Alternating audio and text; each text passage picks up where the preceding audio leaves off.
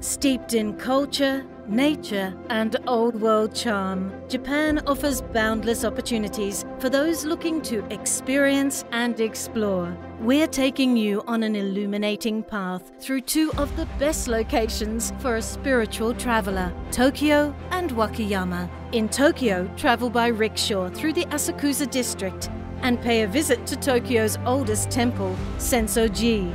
Along with shops and museums, the Inaka district is speckled with temples and shrines. Wander through the tranquil Shinjuku-gyon, one of the city's largest parks, or see impressive moats and stone walls at the Imperial Palace.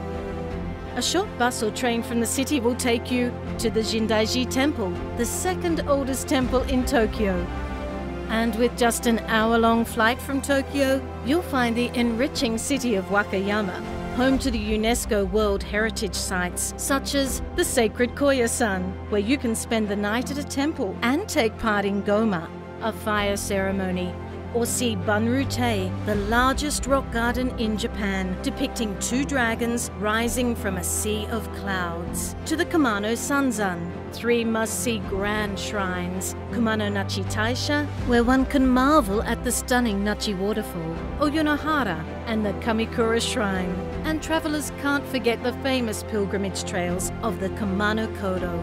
Whether it's to restore or to explore, Tokyo and Wakayama promise to be an extraordinary adventure where ancient traditions blend with modern life for a uniquely Japanese experience.